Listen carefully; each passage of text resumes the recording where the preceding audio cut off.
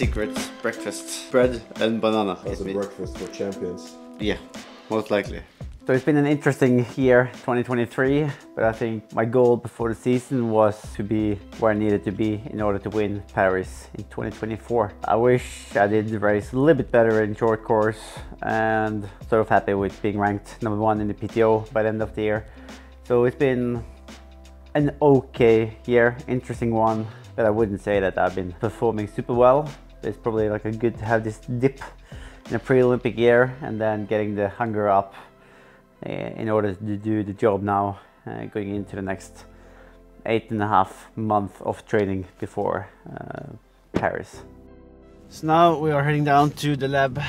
Third day of testing. Today is the run test. Good so far. So hopefully the third one is equally as good.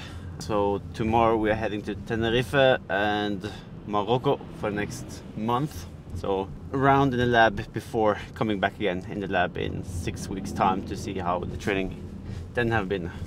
But I feel I'm within reach to where I need to be in Paris, but I definitely need to be much more sort of dialed in for one distance when I'm standing in Paris. Over the next 9 months now, I'm only doing 3 races before that race: Abu Dhabi, Yokohama and Cagliari.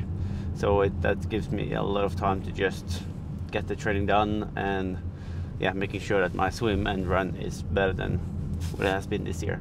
So now we're heading in for a DEXA scan, so scanning the body, looking at the fat percentage and bone density and getting that compared to the test results we're doing in the lab, so we can both see how my body composition is when I'm performing at my best. The transition back to short course and World Triathlon Series has been okay, but I don't think the reason for my sort of poor results this year comes from the Ironman racing last year, because I was almost racing better first short course back in Bermuda last year and also in Abu Dhabi last year. So I don't think it's a long course that's been the issue. It's more like the flow and the training, and probably had too many balls in the air at the same time to dial in for one distance. Like kept racing a little bit of PTO races this season and balancing back and forth on the different bikes, and also came into the season with not the best winter, and I think that has been more the struggle.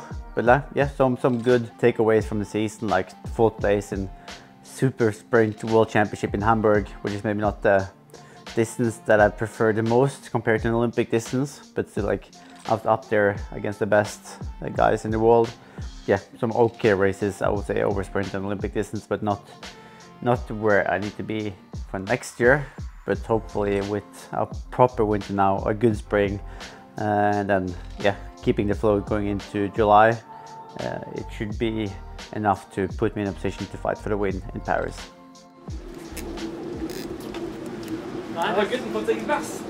Yeah.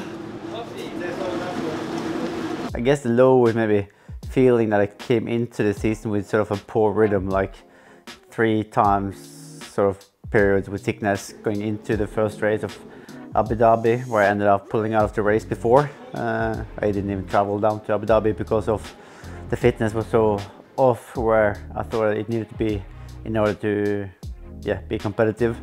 But then I was sort of able to come back into decent shape. Fitness score 92. So as I already know the numbers of my fitness, we don't really have to do the run test. The best moment I would say maybe were like up in Formö and looking at how the numbers were, and also how I was improving on the bike power-wise, and also how I felt like riding on the road bike technically and power-wise, and also how strong I felt I was ending up being. Of course, winning PTO Singapore finally, also securing the ranking for the year was fantastic, but also it hurt quite a lot to lose to Jan in Milwaukee at the PTO US Open, so they were maybe evening out those 2 races and the feeling from those. Altså, etter han ferdig med idrettskarrieren, så det skuespillerkarriere neste. So going into Paris now, we will have a little bit more time at home compared to what we did last year. So we had 2.5 weeks now at home.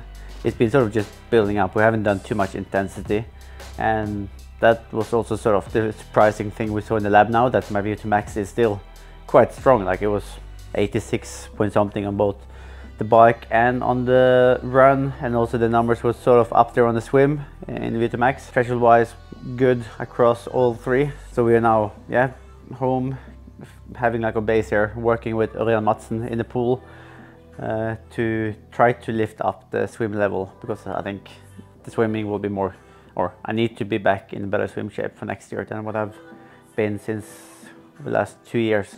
I guess the fans can expect some firework next year. Early on, I want to be where I were fitness-wise going into Tokyo. Like, I felt I was in the shape of my life early on in the season, and I hope to be able to fine-tune myself to be in shape early, so people might think that I'm too early in a good shape. And of course, like, it's going to be important to keep enjoying performance over the next 8.5 months going into the Olympics, and yeah, just keeping the process well.